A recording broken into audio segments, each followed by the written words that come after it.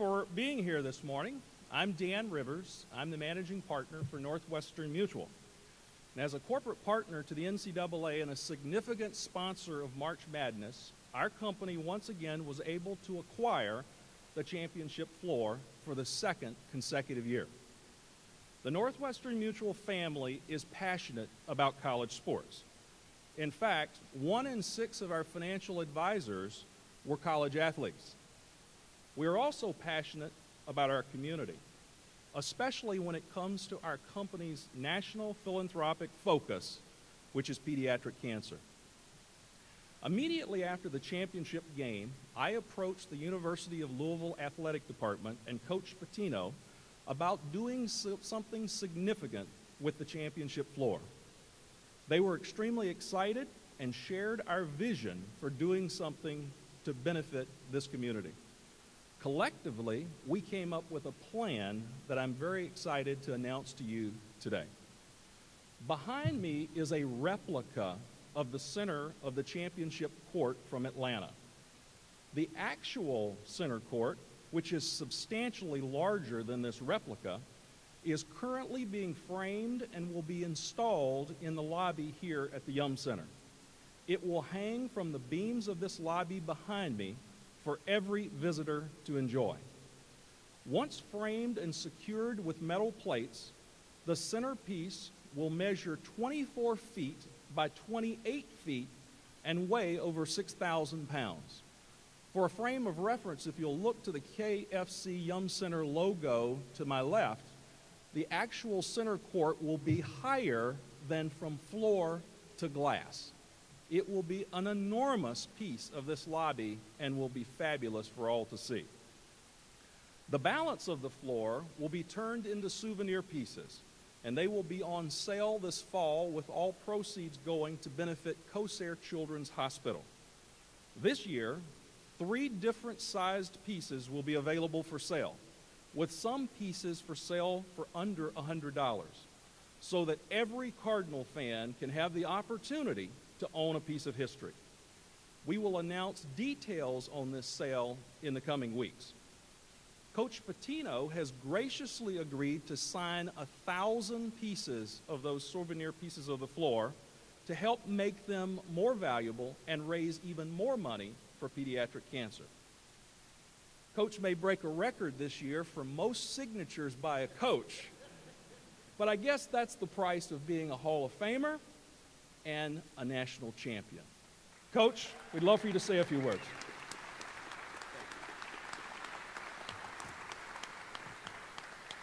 Well, thank you. It's an honor to sign not only this great piece of work, but it's so significant for us when you think about it, the glorious tradition of Louisville basketball. We've won 3 championships. Now I believe that ties us with Duke. And Rick, is IU 3 as well? 5? So I think Duke has 3, but you know, when you win a championship throughout history and you have 26 years of a gap, a lot of our young fans don't remember the 80 and 86 championship, and they got a chance for the first time for those 20 and 30-year-olds to experience not only in person but on television. And a championship is quite unique, especially the pressure that these athletes are under today. So we're very excited about it, and to see the magnitude of that hanging, I'm just trying to imagine it being held by steel beams. It's amazing. But the most important thing for us is supporting Corsair and pediatric cancer. There's no better cause that we could support than that. So we're very excited. I personally am excited to do whatever we can to raise money for that cause. It's just so exciting, and I know a lot of children will benefit by this. So we are excited to be part of your team. Dan is a big supporter of Louisville basketball and a big supporter of basketball in this state. And, you know, it's kind of unusual to see back-to-back championships shed in this state. It doesn't happen throughout history very often. And we're looking to one of us to try and make it 3 in a row. And It would be even more exciting if it was Louisville rather than Kentucky. But we'll see how it plays out. So we're very excited to be part of this whole thing. It's been a wonderful ride, and we want to continue. And we can't thank you enough for the support you give our community. 1 out of every 6 are athletes. We hope to make 1 out of every 5 maybe basketball players down the road. But thank you so much for allowing us to be part of this. And it's going to be an exciting few months. And we're looking forward to getting started. Only 1,000 signatures, that's easy.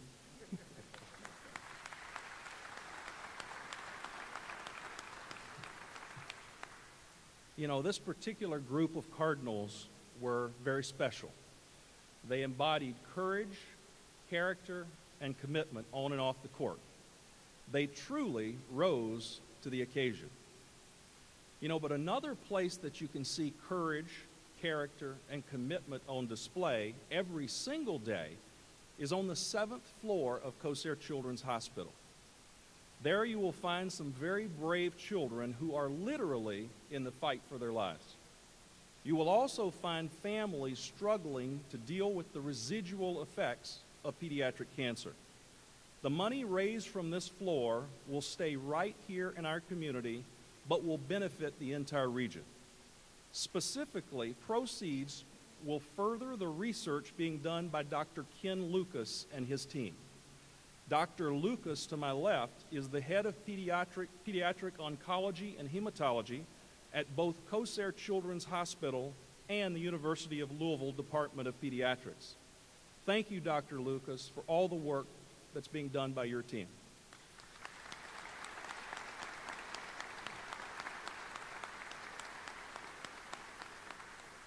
One goal of this project is that our local and national media partners will help us draw attention to the need for additional funding for pediatric cancer causes. You know, we're very fortunate to have a great children's hospital here in Louisville where so much progress is being made. At this time, I'd like to invite Tom Kometz, president of Kosair Children's Hospital, to say a few words.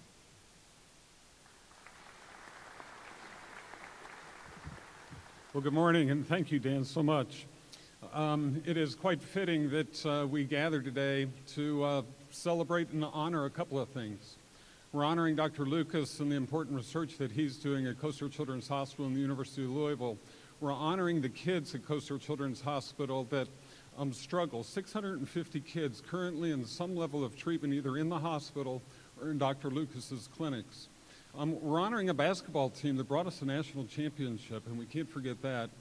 And certainly we're honoring Northwestern Mutual for making new resources available to Kosair Children's Hospital to continue to do good work. I'm going to read just a portion of a letter for you from a 12-year-old child that is in the midst of battling cancer.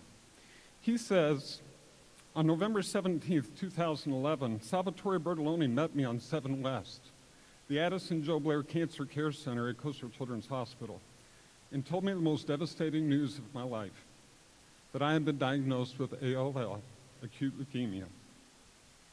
I'd never heard of it before that day, and have never been in the hospital other than when I was born. Over the past year, I've spent more than 30 days with the nurses and doctors who continue to take care of me and many other kids that have been diagnosed with cancer. Today, I feel lucky. This is from a 12-year-old boy. I feel lucky. I know some kids who continue to fight every day and may or may not grow up. I have less than 2 years of chemotherapy left. I take oral chemo every day, IV chemo at least once a month, and get 3 drugs in my spine every 3 months, because that is what it takes to kill my cancer. I could have gone anywhere, but my parents chose Kosair Children's Hospital and Dr. Bertoloni for me because they thought I would get the best care there. It is for kids like me, kids with cancer. Your support of the Kosair Children's Hospital Foundation now and in the future will help ensure that kids like me continue to receive the best care available. Now, isn't that pretty impressive from a 12-year-old? That is the kind of work that we're doing day in and day out for 650 kids that are suffering from a childhood cancer. A couple of introductions I'd like to make. Leslie Smart, where's Leslie? She and Lenny Meyer have done a great job of shepherding and stewarding this relationship with Northwestern. So for that, we're certainly thankful, Leslie. Dr. Jerry Rabla is chair of the Department of Pediatrics and chief of staff at Coast Children's Hospital. His association with the University of Louisville, he is, as an individual, probably more so than anybody else, responsible for bringing people to Louisville, like Dr. Lucas. So Dr. Rabla, thank you for that. We touched a little bit on Dr. Lucas. He joined us from Penn State, and he's brought this phase 1 clinical trial to our community that heretofore we've not had the benefit of being able to participate in. And his particular research interest is in vaccines that help prevent the recurrence of cancers. This is cutting-edge technology, cutting-edge research. There's only a handful of centers in the country that are participating in this. And it's research like this that is going to allow us to save more lives in the future. So, Dr. Lucas, thank you again for your many commitments.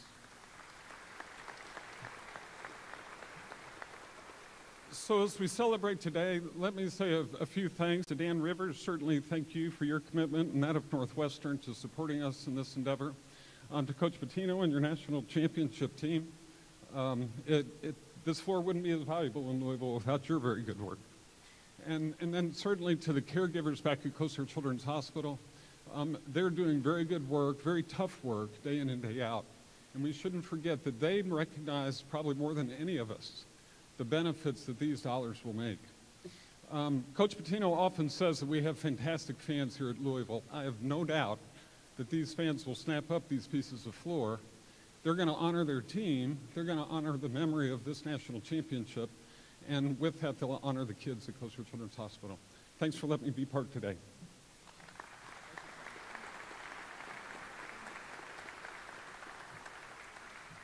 If you're wondering what some of the pieces of this floor will look like that'll be on sale in the fall, Coach, if you'll help me.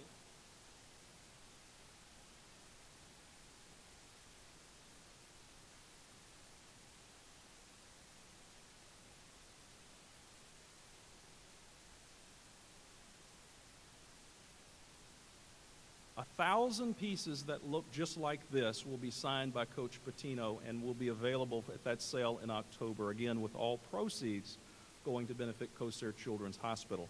There will be numerous other sizes, as I mentioned earlier, available at lower price points so that, again, everyone can have an opportunity to own a piece of history. So with that, Coach has agreed to take a few questions, as will Tom and myself. Do you have any questions?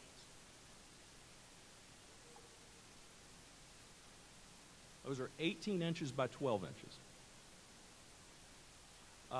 Approximately $500. You know, you ask me that every year. Well, here's my answer. It costs approximately the same thing it cost last year. How about that?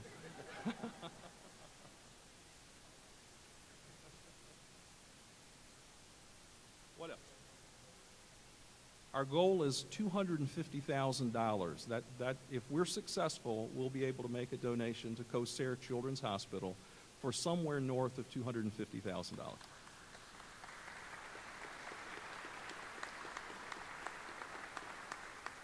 A lot of that depends on whether Coach's hand gets tired when he's halfway through those 1,000 pieces, though.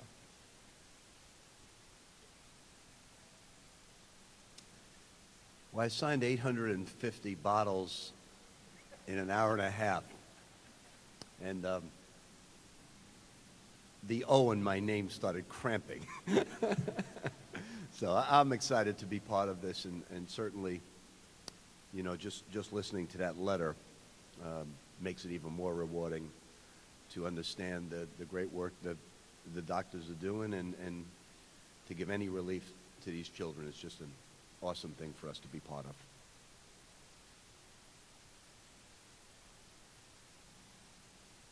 Any other questions?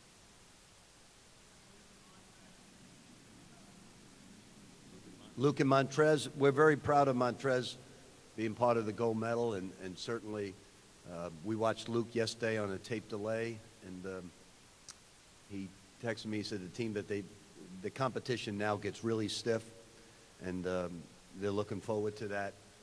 Certainly, we're very excited about the guys that are practicing right now. We had a practice yesterday, and we'll have a practice today, and they're all doing great. So it's exciting for them to be part of those foreign trips, as well as the local guys getting a lot out of it as well. Russ's, I'm sorry? Did he hurt his shoulder? I didn't know that. You mean when he fell off the moped? Is that what you're talking about? He's fine.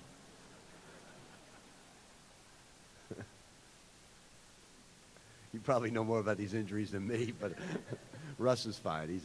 Basically he's a faker anyway, so we don't pay too much attention to it. Anybody else? Kevin Ware's doing okay. He's not doing a whole lot, just riding the bike, and you can almost see it from the x-rays, the bone healing. I would venture to say that in another month he'll be healed, and then he'll start working out a little bit. Probably sometime in October he'll start playing again. So he's doing well.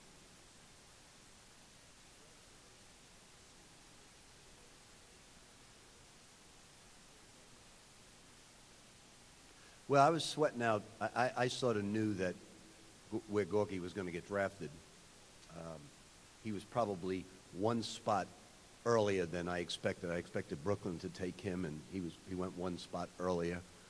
Peyton, we sort of sweated out a little bit going into it, but I think Peyton's got an outstanding chance of making the Detroit Pistons. He's actually playing great basketball right now, and get a chance to watch him today at 1 o'clock versus Kyle Kuric, who had a nice dunk in yesterday's game as he missed a layup and the ball came out. But it didn't mean anything, so it was not bad. So we're looking forward to seeing Peyton versus Kyle at 1 o'clock today as well.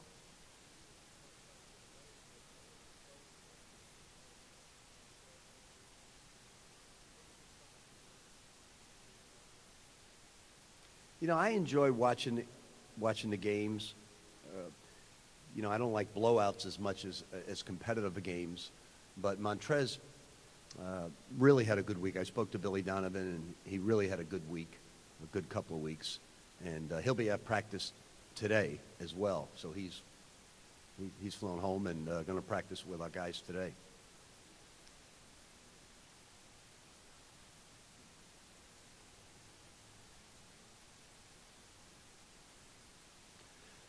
You know, I don't think, when you have blowouts, I asked them about practices, they're short. Not until you get really good competition will it be meaningful to him. I would say our practices are probably more beneficial than that until competition sets in. You know, when you beat a team by 70 points, you're not getting a whole lot out of it. But it's almost like a summer league game. But when you get into the competition of the medal rounds, like Montrez had, then it'll get very competitive for him, and I think he'll be much more rewarding for him.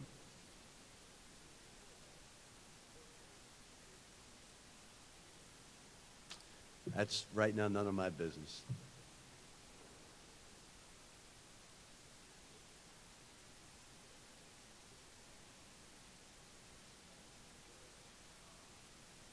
It costs $2 million if you want to know. So you can quote me on that.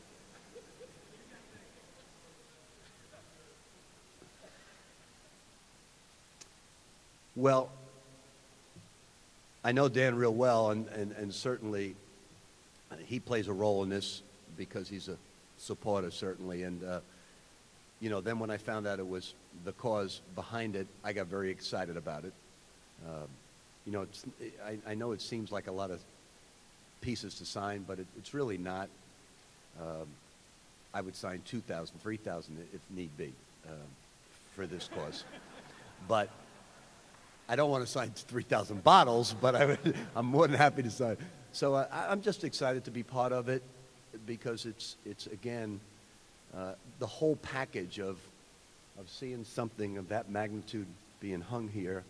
This, original piece, will be here on display for fans to take pictures of when they come to games. Is that right, Kenny? And so that's also exciting. And then obviously raising that type of money is great. You know, and there's no better cause than to see children helped. So it's great to be part of, and obviously we're a small part of it, but very excited to share in this experience.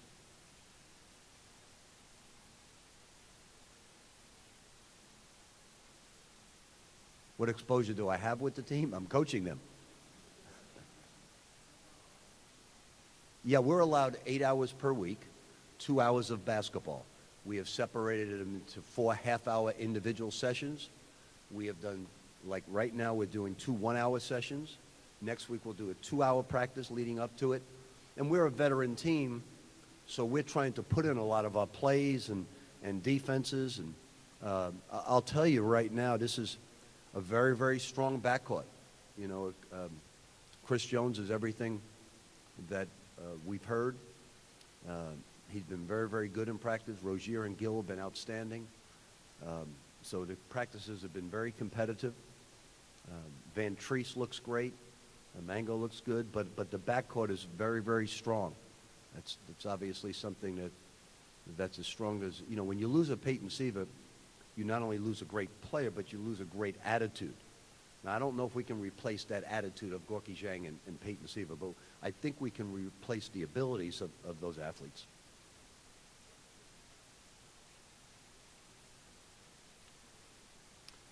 Probably the biggest challenge is to remember what league we're in. Once we get that, we'll be okay. But the league will be very competitive because it's, you know, you're going to play Cincinnati twice, Memphis twice, Connecticut twice, Temple, and they're all going to be ranked. So, and then there's the unknown of some of the other teams because we haven't faced them, teams like SMU and Houston. So it'll be interesting to see how good they'll be as well. You know, a Larry Brown team will be not only talented but well coached, and it'll be interesting to see what the other teams have in store for us. And we have a very good non-conference schedule. You know, some of the teams we haven't announced, but you know we're playing Kentucky and North Carolina, and certainly teams like that will be very competitive as well.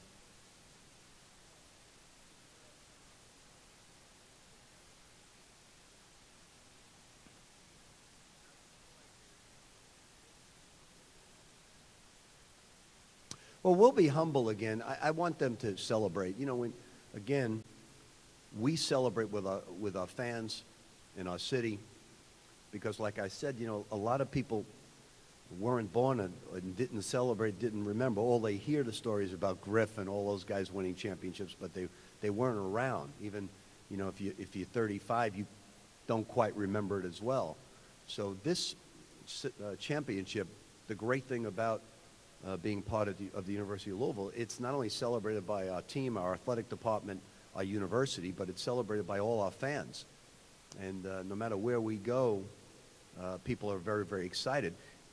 And the game itself, you know, a lot of championship games don't come out great. They're blowouts or they're boring games. They're anticlimactic to the semifinal. This was a great college basketball game.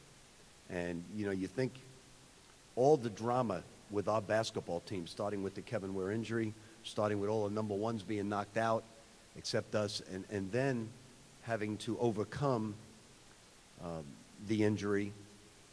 And what people probably forget more than anything else is what a great game we played against Duke because of that injury. You know, and then moving on, a walk-on. You know, I had an interesting conversation with David Novak. Some of you may not realize this, but David and I are very close friends from Young Brands, and he recommended that I take a look at his nephew. His nephew's Tim Henderson. And then we were playing golf, and he said, you know, Rick, if I know you're going to be really strong this year, but if Tim Henderson is not good enough to compete, you know, you've got to do what you have to do. And I said, well, David, he's a big part of our basketball team. So you don't have to worry about Tim being cut from our team if that's what you're alluding to. And he said, oh, I didn't realize that. I said, no, he's a gigantic part of our basketball team.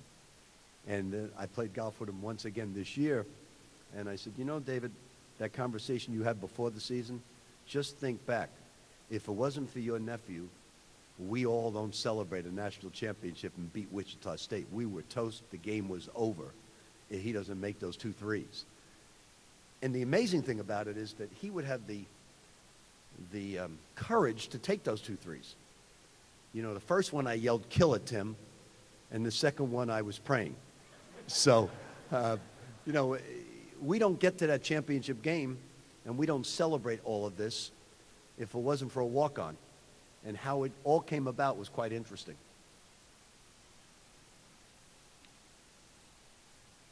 I think the brand changed 3-4 years ago when we went Louisville first, and we really meant that. And you know, I gave the guys a speech about the book I was writing, One Day Contract, and I told them I wanted you to play as if you had a one-day contract this year. Gorky always says that, you know, in his pro interviews, all the general managers would tell me that he would say that he played this year with a one-day contract. And I said, well, Gorky, you're lucky that you're not signing a one-day contract. But they did play that way. We made an agreement that we were going to play in practice as if our contract would be renewed on how we played that practice and that next game. And I think that played a large role in the way our guys carried themselves this year, even with the losses. But the comebacks were amazing, you know, starting with the Syracuse game in the Big East final, down 18, to the Wichita game, to the Michigan game. They were quite resilient and showed a lot of fortitude, this team.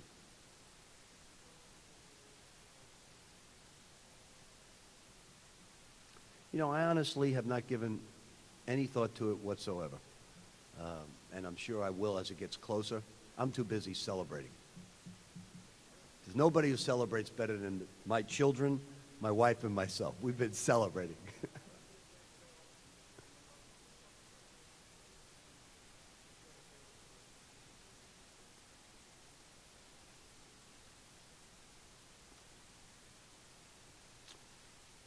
Not one moment, no, but I guess when you travel around and just so many people just speak about it and what a great game it was. You know, they all say, congratulations, but what a great game that was. You know, and that's been a lot of fun. You know, some of you know, I went to backstage with Pitbull for 40 minutes with my son, and that was a lot of laughs and a lot of fun. The whole concert was great. We had a blast. So we're doing a lot of exciting things as a family together. You know, so we've had a blast, and we will continue to have a lot of fun while we're working on recruiting, and because recruiting starts tomorrow, I leave. We're not allowed to say, yeah, well, you find out a week in advance. We know, but we're not allowed to tell you.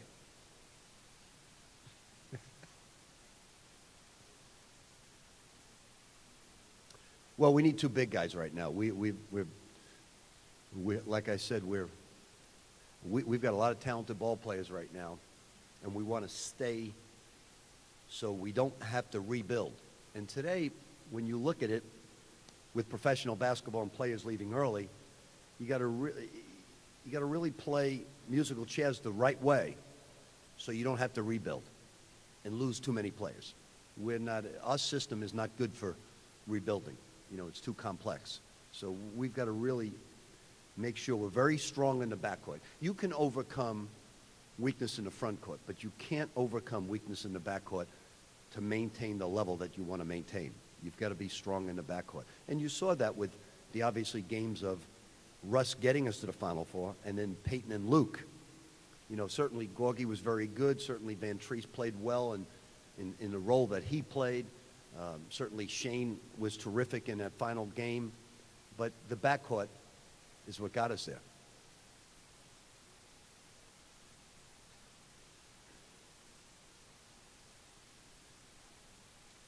Well, Russ as a leader is a scary thought. But he's doing a very good job. You know, Russ makes sure that guys have a lot of fun. Russ is very competitive. Watching Russ and Chris Jones go at it is something to really behold. I mean, those 2 guys going after each other, I put them on opposite teams, just to make Russ better, make Chris better, and then you look at Rozier and you look at Gill and even Tim Henderson. They get after it very, very hard. And then now Montrez comes back. It brings the level of play up in the front court tremendously, because he's so. If you let down for 1 second, these guys go for blood in practice, which is fun to see. I'm not going to the ESPYs. I'm up for an award, Kenny tells me. Probably won't win it, but if we do win it, Russ's speech, he's going to accept it, and he's going to get up there, and I'll tell you what he's going to say, because he's going to say, I accept this award for Coach Pitino, because if it wasn't for me, he wouldn't get this award. Thank you all very much.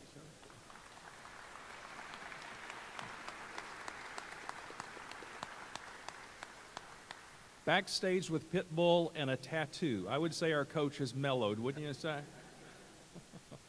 Any other questions?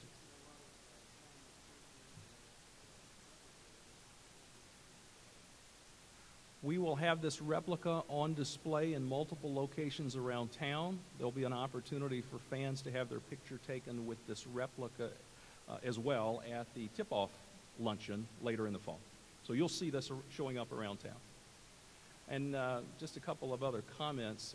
The cost of the floor will not be deducted from the proceeds from this sale. Northwestern Mutual is covering all the cost of purchasing this floor, just so you know. And the last comment I would say is Tom Jurich often gets credited with being the best athletic director in the country, and I think that's pretty clear. He's put together a wonderful program, but this is a very deep athletic department. So I want to say thank you to Kenny Klein and Kevin Miller. These guys have been great partners. A lot of the ideas that we came up with this year were as a result of the partnership with those two guys specifically. And also a little shout out to Dennis Petrullo, I don't know if he's still here, and his team from here at the Yum Center. They actually came up with the idea of hanging it up from the rafters. So they're very proud of this wonderful center, and it's going to get even better here in the next couple of months. So with that, thank you all for coming. Thank you for all that you do, and help us get the word out about what we're doing, and specifically the need to fight pediatric cancer. Have a great afternoon.